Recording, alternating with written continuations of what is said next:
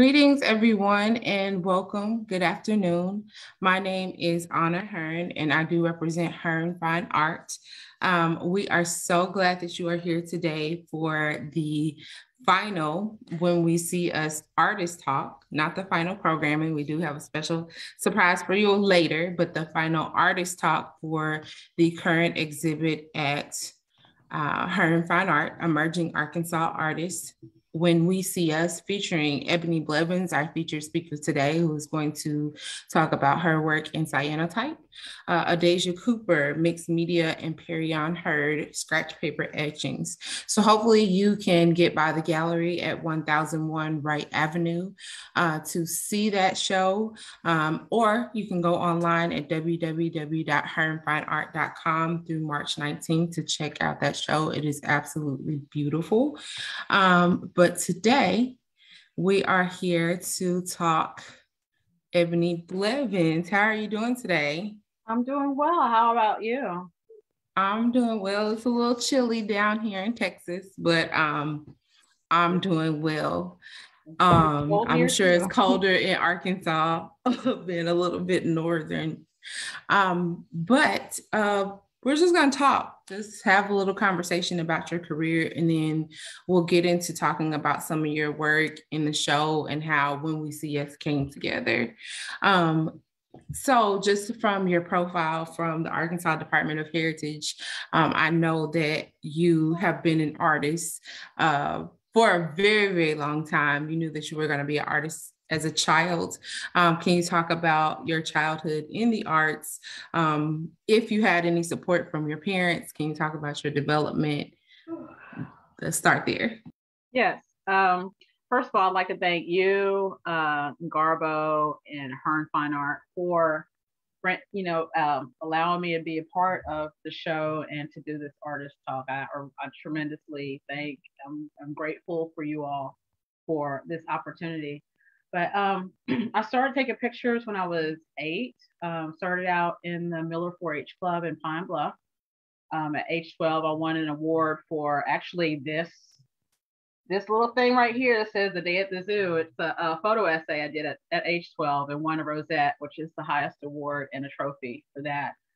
And I shot that with a 110 film camera. But through high school and college, I shot a little bit more. My dad took me to my first photography class at age 14. It was one of those night classes, like the extended learning classes for adults, but he and I took it together, and it was an awesome, bonding opportunity for us. And through high school, I was on the yearbook staff a little bit, but I was more active in sports and music. But in college, I started out as an art major, but then changed to journalism after listening to an unsupportive art professor.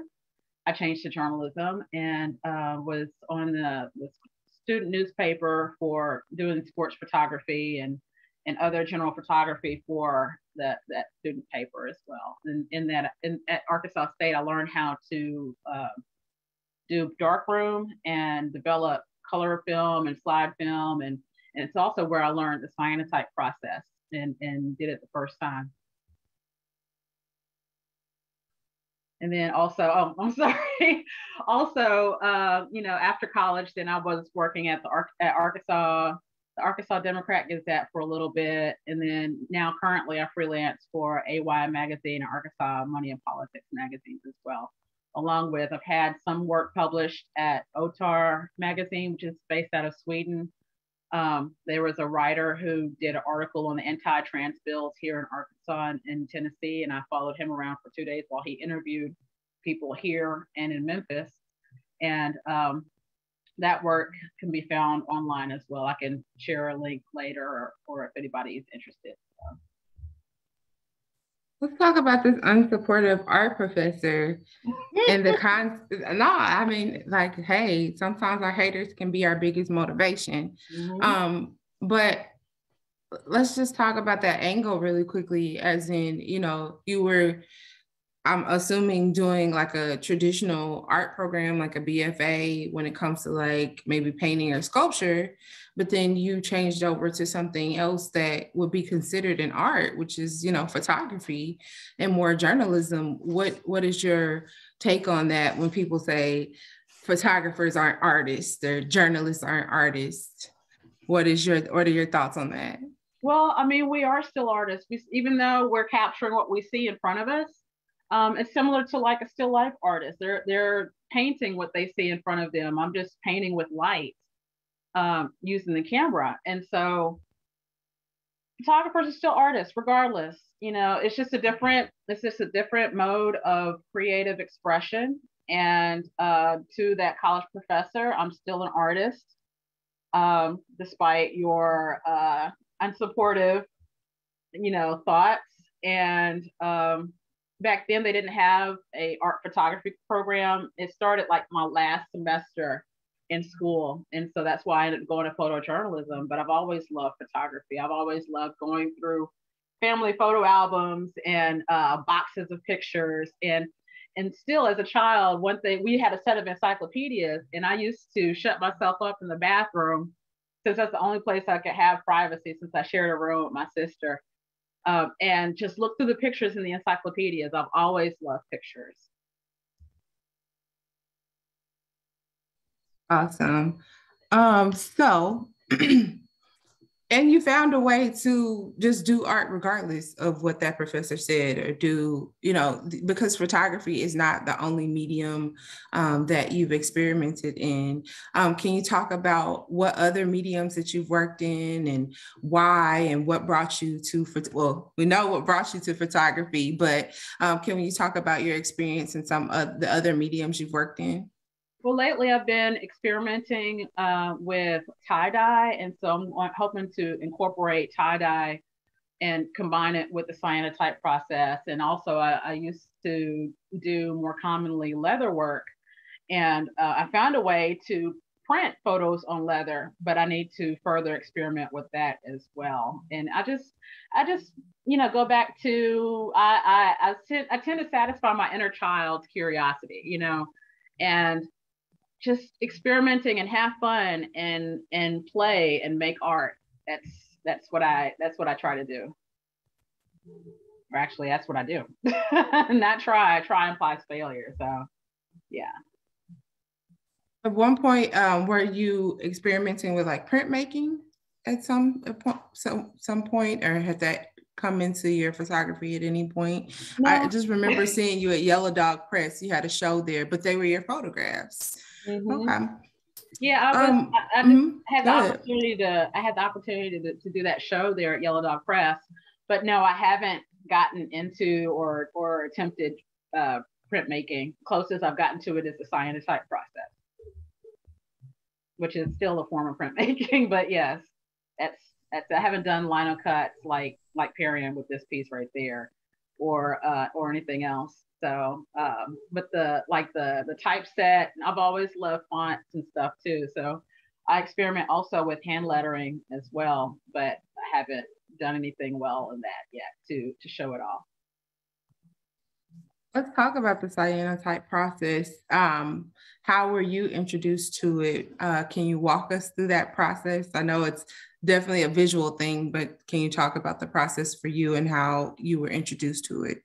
Yeah, and we only did it for like one day at Arkansas State. And it's a process that uses UV light to create the image onto the paper once you put sensitizing like photographic solution on there. The solution itself has a chemical reaction with water to create the image, and it comes out blue because of the chemicals that are in it. I think it's like ferrocyanide and iron and other things. I can't remember exactly, but for each of the prints that people see at the show, I have hand printed those. I had to hand cut the paper. I coated it with the solution, the chemical solution, exposed it to light. I had to create a negative for each one of those prints and print them more than, you know, what you see there. I have a stack of other prints that aren't as great, but I'll lay the negative on the paper. I expose it to UV light, either with the sun or with a UV lamp. And then the paper changes color. I have to expose it for about 30 minutes for each print. And then after that, I take it and put it in water, and then the chemical reaction happens and it develops the image. I add a little hydrogen peroxide to get it to oxidize and darken faster, because over time, if I didn't do the peroxide, it would still get darker, but it would just take a lot longer. And then rinse it and I hang it to dry. But like I said, for each one of those prints, I've done them each one by hand. Do you feel like the cyanotype gives a photograph or the documentary image more of a fine art feel? Yes, that was my point of view with using that process rather than just getting it printed, you know, sending it off to a lab and getting it printed, because each one is unique, because, you know, the chemistry is spread on the paper differently for each one, and sometimes the exposure is just a little bit different at times too. So, but each one is unique, and that's what I like about bringing like a digital expression combined with the analog process. And that's what I like to bring the old school and new school together. Absolutely stunning body of work. Before we get into talking about this exhibition, let's just talk about the Central Arkansas creative community and how this community has nurtured you or supported you. You've been a member of this community for a long time. You grew up in, you know, this area and in this state. Can you talk a little bit about the Central Arkansas creative community and what you feel is happening and what you look forward to? Yes. Yeah, the Central Arkansas creative community is wonderful. I mean, it's like a family. I do a lot of photography of live concerts and performances around here, as well as, you know, going out and documenting the protests. And so I have years and years of live concert photography of local and national acts here when they come to Little Rock or to other parts of Arkansas as well. And just the community itself is really supportive, and I appreciate, you know, people who appreciate me as well, and I try to support them like they support me, and try to uplift them as well through my photography.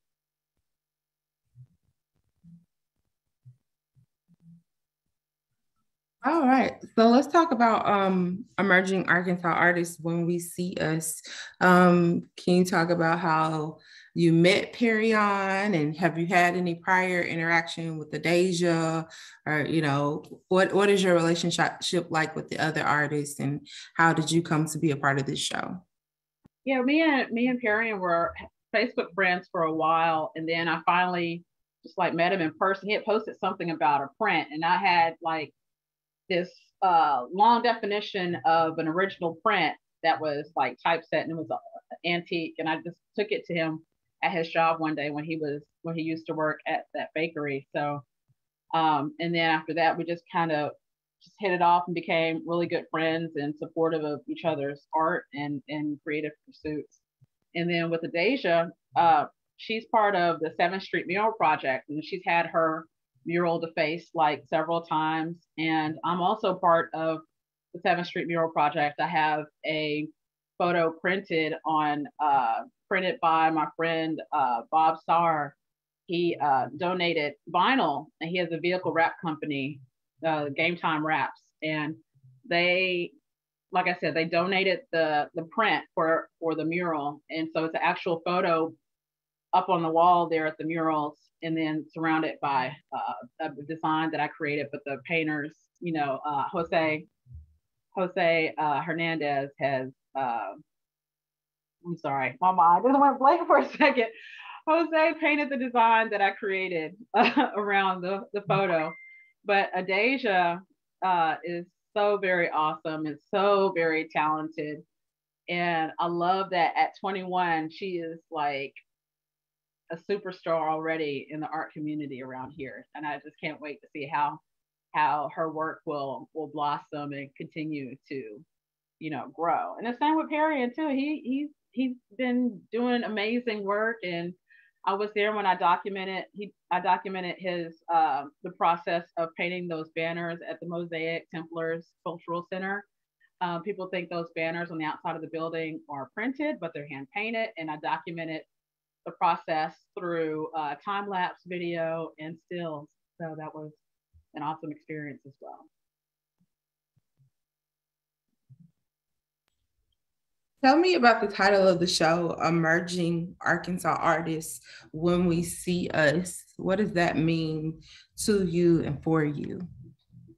Well, for me, the main thing is getting your work out there for people to see. You just need the right set of eyes on your work. And when people see us, then all possibilities and all potential, is really seen in our work. It gives us a chance to have more opportunity whenever we are seen, as opposed to like hiding my work or hiding our work and not posting it and being afraid to share, with the world your creative gifts. I don't know if that makes any sense, but yeah, that's the main thing. Is just, we have to be brave and put ourselves out there. Absolutely, absolutely. Let's get into the work. I'm going to share my screen, and by the virtue of alphabetical order, you're at the top of the screen. Hey, hey, you got to make it work for you. I know. Is there any particular, well, let's back up a little bit. Can you talk about the central theme for this particular body of work? I mean, when we look at it, it is very explicitly clear, but talk about how this body of work came to be.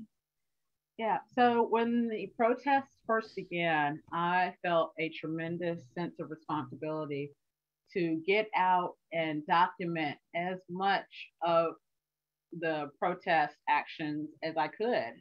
At the time, I was just freelancing, for the magazines, and I didn't have like a regular job.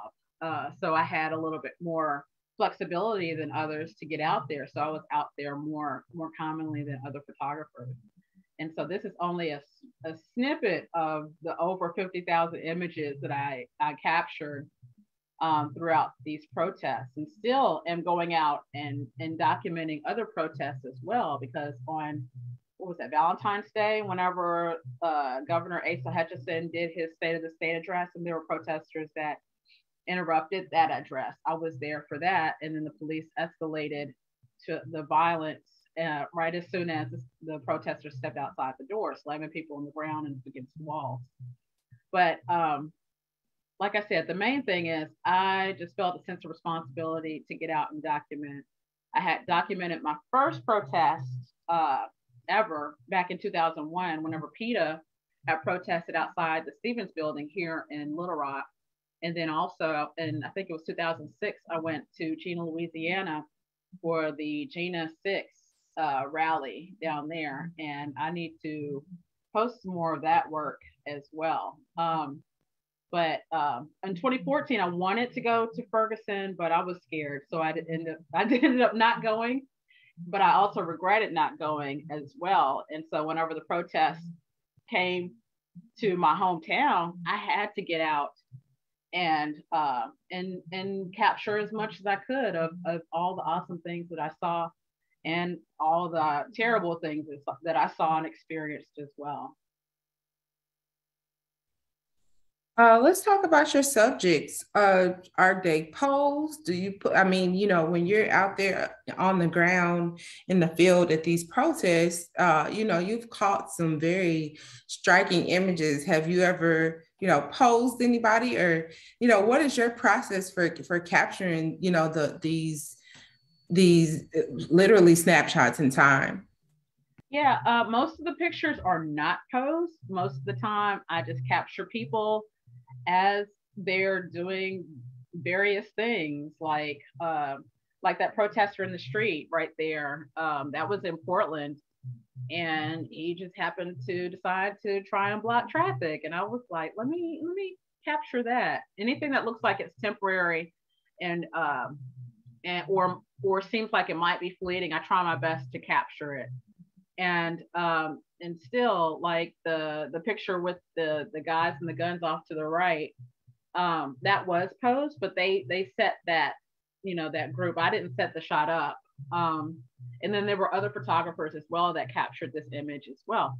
But yeah, just usually I just capture what I see. Every now and then I may stop somebody and have them pose, or I'll have them stop and just capture them right there in that moment. But like I said, the most of it is not posed. Just, there's only like one or two. Maybe that lady at the bottom was posed, and then the guys with the guns, but everything else just happened organically. One of the most talked about pictures from this show that's gotten a lot of spotlight has been this picture. When it comes to photographing children out in the field, I know that, sometimes parents can be super protective. What's your approach to photographing children when you don't necessarily know them, or do you know this child? I don't make any assumptions. No, I don't, because I took that one at a rally in Dallas. And so I didn't know anybody there at that rally, any of the protesters or anything. And so sometimes I just take the picture. If the parent is right there, then I'll ask, if it's okay, because in these days and times, people don't always want, their children documented. So, but in this instance, this child she actually used the bullhorn. I have another shot where she's actually speaking into the bullhorn as well. And I couldn't decide if I wanted to use this shot where she looked at me, or the other shot where she was chanting into the bullhorn, but I ended up using this one because it felt more, it was more of a connection with whoever's viewing the image in this version. So, but yeah, usually, sometimes I'll ask for permission, but other times I'll just go ahead and capture it and then ask for permission. And, but yeah, I just try to capture as I see it. Do you have any plans to, I know you are, you've done a lot of protest work. Would you like to take your career to, the ultimate photojournalist level? Are you wanting to go into war zones? Are you wanting to go, travel internationally? Would you like to, do more protests? What are your aspirations for your photography career? Well, I know in college I used to want to go to war zones, but watching this footage right now with the Ukrainian crisis, I don't think I have the courage to go and deal with the war zone right now. I mean, me dealing with these protests was enough. And I'm not sure exactly. I'm just going to leave all my options open. Any opportunities that arise, I will do my best to hop on them. And there's really no telling. Right now, I'm also exploring, crypto and the NFTs, and I'm learning that process. I have another photojournalist friend who's pretty successful in that field, and I'm working to develop my community dealing with that as well. So I can also bring that knowledge back to the community here in real life, as opposed to the virtual community. So that other people can learn the process as well, and they can build residual income through the NFT as well. Definitely a good segue into my next question. I guess in layman's terms, can you break down just as much as you possibly can, what is an NFT, and why should we, as a creative community, be embracing it, or just even learning more about it? Well, I won't say that everybody should embrace it, because it's not a good fit for everybody. Some people may not feel comfortable dealing with the blockchain and the newness of it all, but I really feel like the internet is heading in that direction, a more decentralized direction with the blockchain. The Excuse me, I'm sorry. Um, well, NFT stands for non-fungible token, which means that it has each item or file has its own value in and of itself, and it can't be exchanged for something other than money. Like $2 bills are worth the same thing, but a $10 and a $1 bill is not worth the same. So it's not. It's fungible in that you can use another dollar bill to represent the same amount, but non-fungible means that it's a unique file that is certifiable through the blockchain, which is a secure.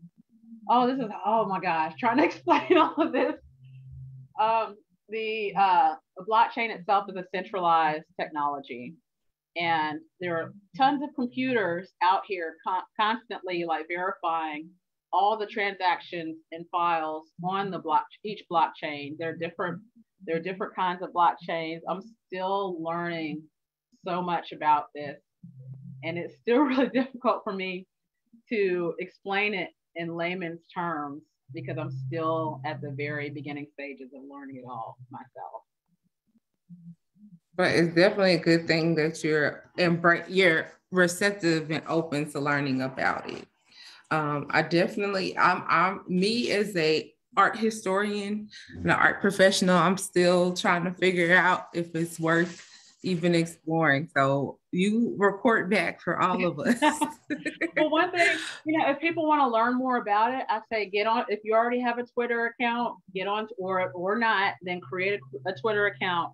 Go into Twitter Spaces, which is a function on Twitter where people have audio rooms similar to Clubhouse and Discord and Telegram. I think Telegram too does it too. But it's just audio conversations. It's like a live podcast, pretty much. Where each room has different topics, and you can hear people talk about their experiences with NFTs and with cryptocurrency, or just other random topics as well. I've seen people do rooms on meditation. I've seen some on love life and men, and I've seen some on like the Ukrainian crisis and all kinds of other things. But you're having a conversation with people all around the world. That's one thing I do like about it, is that you're building genuine connection with other people, all around the world. And it's really it's an awesome way of connecting with people through social media, as opposed to the other social media that we're used to with like Facebook,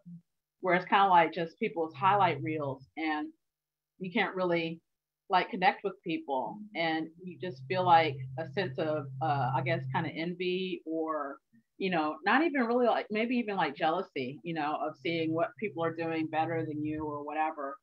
And but with Twitter Spaces and Clubhouse, those conversations are a lot more fulfilling. To segue into my next question, how has social media and more access to a wider audience impacted your career or your work? It has provided an avenue for people all over the world to see my work, and social media is wonderful in that aspect, and just providing a way for artists to put their work out there without having to feel like they may be dealing with the gatekeepers of galleries. No offense, I love Hearne Fine Art, but a lot of artists feel like there's a lot of gatekeeping going on with galleries or being shown for other shows and stuff. But through social media allows you an avenue to show your work and to spread the word and build your community of interested people that may buy your work. Definitely. When you were going into photography and journalism, did you have any historic or contemporary inspirations? And then just as a follow-up, are there any fellow photographers or other artists that you're excited about right now? A lot of my inspiration is just the people I interact with, but always the usual Gordon Parks and Roy De Carava and other photographers. Even like from the cyanotype process, Annie Atkins is the one that started the printing of that process, documenting plant material, and so. But currently, one of my favorite mentors is Jamel Shabazz, and he documented or is still documenting like hip hop as it started in the 70s up through today. He still goes out in New York and documents just like city life and just people on the street. And he has several books, and it was so awesome to get a chance to meet him in 2000, and I still stay in contact with him today. And another photographer that is dear and is a good friend is Norman Deschamps, and he's based out of New Jersey.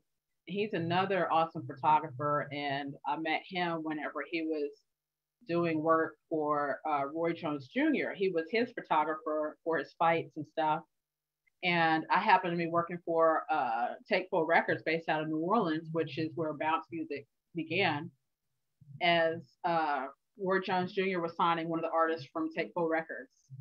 And so we've been friends, since that experience, since we met back in, I think, 2003 or 2004, something like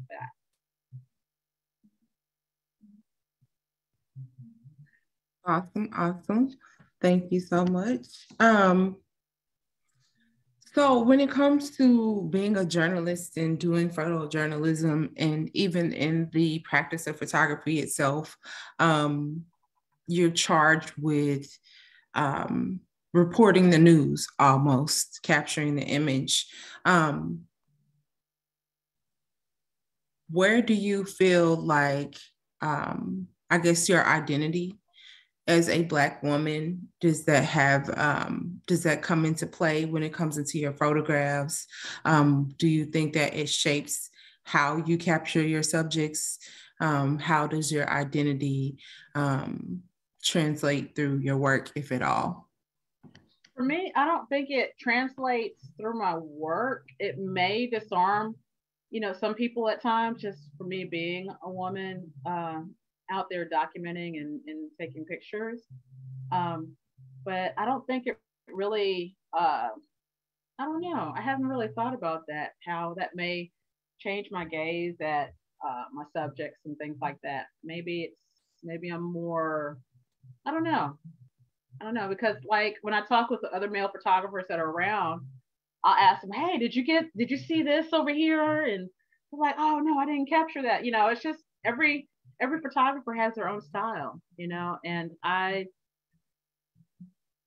my femininity, I don't think comes through through my work per se. I just, like I said, I just document what I see, and if something seems interesting to me, then I'll take a picture of it, and then I'll come back to it later see if it was or if it wasn't interesting.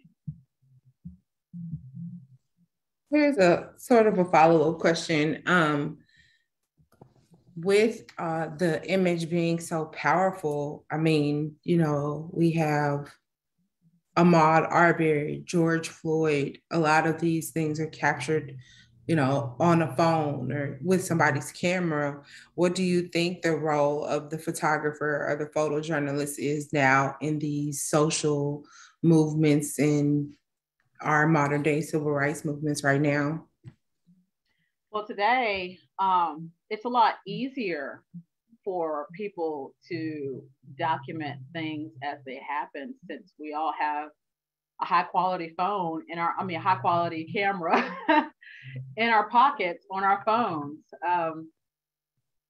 For the longest, it was just interesting. Like I just remember in college how I used to carry my camera around everywhere. And back then I was shooting film, and it just seemed like a part of me. But I don't carry my camera like that as much. And I just find myself using my phone more often.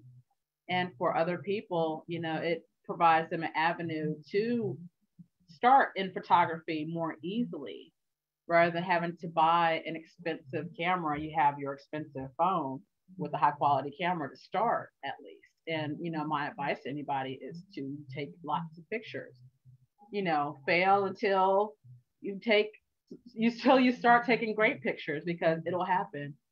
I've taken tons of pictures over the years, and I've been a professional photographer for almost over 25 years now. So my first paid job was in '97.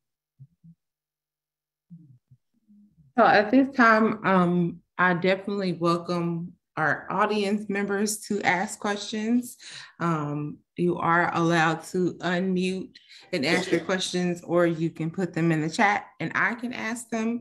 But I really liked what you just said, in that you've been a photographer and been supported for almost 25 years. And you gave some advice to future photographers to start taking pictures. What do you say to the parents or the guardian of the young child, or anyone who's like, I want to grow up and be a photojournalist, a photographer? What are your advice to that person? Well, one thing I could say is for them to support the kids' efforts, whatever their creative efforts. Don't discourage them, encourage them to pursue any creative effort as long as it's healthy and they're having fun. Just get out there and just do it. Don't be afraid. Don't think that because you don't have the newest shiniest camera or whatever that you still can't do quality pictures. I have done whatever camera is in my hand at the time is the best camera for me. It doesn't have to be a certain brand or anything. I just take pictures. And so to the parents, sometimes you maybe even want to take a class with them, like my dad did with me. And you might even become, you might fall in love with photography yourself and become a photographer along with your kids. So you just never know. You just never know until you try it. Definitely, I appreciate that response. Thank you. Do we have any questions from our audience? Anybody curious about any of the works, want a backstory about any of the pieces in the show? Would you like to provide any backstory about any of the pieces, or do you have a particular favorite, or Yeah, we could go through. So go back to the rushing off to the right, underneath the guys with the guns, down right there. So with this piece, I was in. That was one of the shots taken in Portland as well. That is a line of police, and they were rushing at us with the press and the protesters. And so I call this one rushing because I was running and taking pictures at the same time. So that's why everything is kind of blurry and everything like that. But you can see like the nightstick in, I think, the second officer's hand, and then like the third officer from the left, you can see that he has a gas mask on. And that's one thing that in Portland, the police always did, is gas the protesters a lot. And there were some protesters there that were out there standing out in front with no protection for the gas. And it was that experience of being in Portland for a week was traumatic and also very enlightening, as to how unethical the police can be in the treatment of protesters and press and legal observers. And it's crazy because some of the police officers that I know here in Little Rock were like, oh, we heard that the Portland police were doing well. I was like, no, being there, they were very unethical. They were slashing tires of support vehicles, like their snack van for the protesters and stuff. And it's just a lot of stuff that they were doing that was not right. And I saw a little bit of that here with the state police. I had one of my friends, she was standing in line, and I wasn't there for that part, but she got hit in the stomach with one of the tear gas canisters during the protest here in Little Rock. It was just a crazy experience. And then if you go back up just a little bit to that one in the middle at UAMS, or down one more. Okay, we could talk about that one too. That's fine. That day, you could bring the one up with the organizers. So both of these people are protest organizers. They helped, bring about the crowds. They simply just said they were going to start these events and start doing these actions and learning about the protest process. And that was also the day that I think it was Donald Trump's birthday. And so all these drag queens came out to protest that day. And the one on actually there's only one drag queen. So that was a female protest organizer, Zaria McClinton, and Athena Sinclair is that queen's stage name, also known as MD Hunter. And MD, whenever he's not in drag, is still currently active with these anti-trans bills. He'll go and protest and speak out against these bills at the committee meetings and things like that with the legislators. Now, if you go back, let's see, the shot below that one right here, yeah, that one. So people didn't realize, like, UAMS, the University of Arkansas for Medical Sciences, had a day where they had all the doctors out, or most of the doctors out during the Black Lives Matter protests. And, they were just showing their support and solidarity of the protest efforts. And a lot of people didn't realize that even happened. And I was glad I was there that day for this picture and the other pictures I shot from that event as well. Question, how has COVID complicated your work?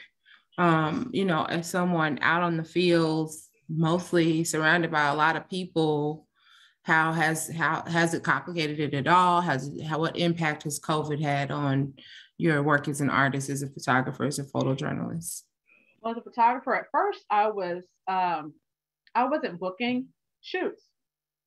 Then the protest started, and I was like, well, F it. I'll just get out and take these pictures. I'll risk my health and risk my life to document, because I felt like it was that important for me to get out there and take the pictures. It was more important than my own health and safety, to tell to have my piece of the narrative, or not necessarily my piece, but to have my perspective in the narrative of these protests. But for my photographic work, the only thing I did was I really kept space from, between me and my clients. I would use a longer lens. I would make sure, like, if I was doing high school seniors, that they would take pictures with the mask to document, that it was this point of history and things like that. But things did slow down for my photographic work, but I was still busy out with these protests. Have you ever been at risk for being detained? No. The closest I got was actually that picture in Portland. But no, I have not been detained or been close to it. I'm a little bit of a fraidy cat when it comes to that, and I will try to leave the scene before that may happen. If I feel like the energy is changing, then I'll leave. But no, I haven't been close to being detained. I have friends that have been arrested. Still, like Don Jeffrey is still detained and still in jail over the protests and other actions that she allegedly did. But no, I haven't been detained myself. So we do have a question from Facebook from Shannon Farmer. She actually has a few. And this is definitely a good follow-up, but how difficult was it for you to decompress after all of the protest coverage? Did it surprise you how being out there made it feel? Yeah, I was surprised because, like, going back compared to the very first protest I shot in 2001, just the treatment of the press by the police, because back then the police just saw us as neutral. Now police are more suspicious of journalists, and they want to know if you're attached with a certain organization or with a certain publication, and try to verify and things like that. And I really I'm really just freelance. But for me to decompress, one thing I did constantly after a protest action is watch Hamilton and sing as loudly as I could at home to all the songs. And for some reason, that was always my go-to. I probably watched Hamilton about 100 times at least, and then got a chance to see it live thanks to my friend Shannon Farmer. So, but yeah, that's what I do. And then last week I found out through Twitter Spaces that there is a grant for Black journalists to get to help pay for therapy, and so I'm going to apply for that grant pretty soon to put therapy in place, because I need it for that and some other, more personal things as well. Definitely. That's very, very important. And I'm glad that you brought that up. And I think her second question is a really great way to end this. But if you could give advice to your younger self when you fell in love with photography, what would it be? Knowing what you know now. Well, knowing what I know now, I would just tell myself to not be afraid and to stand up for what I believe in, and to look out for myself a whole lot more, because as much as I help people out all the time, I really need to help myself first and foremost, because I give so much of myself, either through my photography or other ways to help other people, that I need to pour just as much effort into my own, pursuits. And so that's what I've started doing finally at almost 45 years old, that I'm starting to do more things for myself. And I'm working to not feel like it's me being selfish to look out for myself. I have to, it's like the whole airplane oxygen mask analogy. And whenever you have to put your mask on first and take care of yourself before you can take care of anybody else.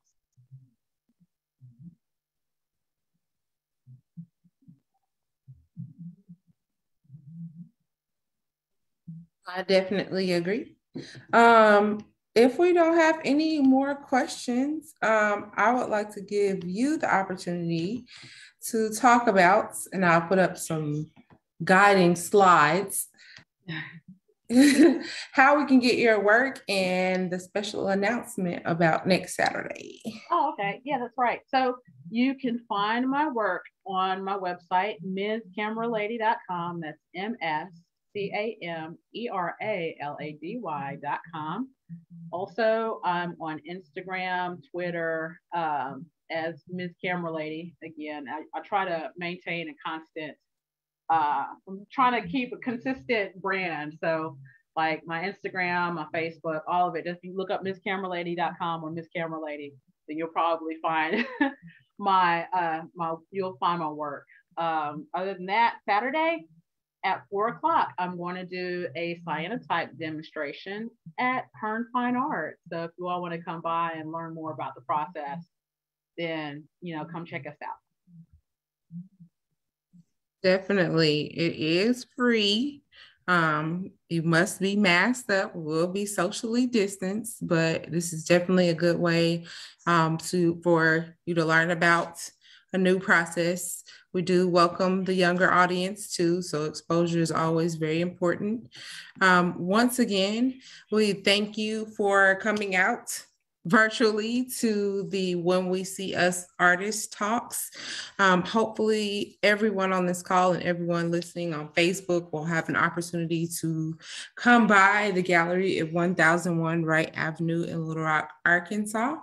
And if you don't have an opportunity, we do have a website, www.hearnefineart.com. No need to worry about the second link, as this is our last artist talk. Unless we bring the whole gang together, possibly, we'll see.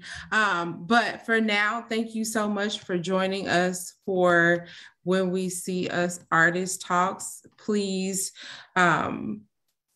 once again, thank you so much, Ebony, for your contributions to the Central Arkansas community and to just journalism as a whole. I don't have any other comments. You want to send us out with, why should we collect Ebony Blevins's work? Well, I mean, my work is dope. That's what. No, but no, I mean, it's just my work is a piece of history, and it's just so much more that I have to share. I have so many more pictures to print and to share with everyone, and I just appreciate any time people appreciate my work. All righty, folks. Well, thank you. Everyone have a great Sunday, an awesome end of Black History Month. We thank you for being with us this afternoon. Come by Hearne Fine Art, 1001 Wright Avenue, and buy Black art. Have a good afternoon. Bye.